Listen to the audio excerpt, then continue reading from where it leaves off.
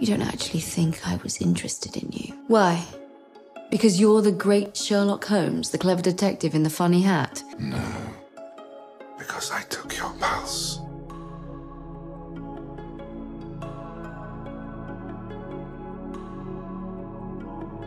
Elevated.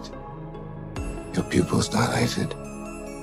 I imagine John Watson thinks love's a mystery to me, but the chemistry is incredibly simple and very distractive.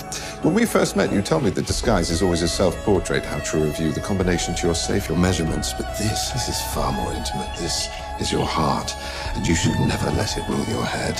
You'd have chosen any random number and walked out of here today with everything you've worked for. But you just couldn't resist it, could you? I've always assumed that love is a dangerous disadvantage. Thank you for the final proof.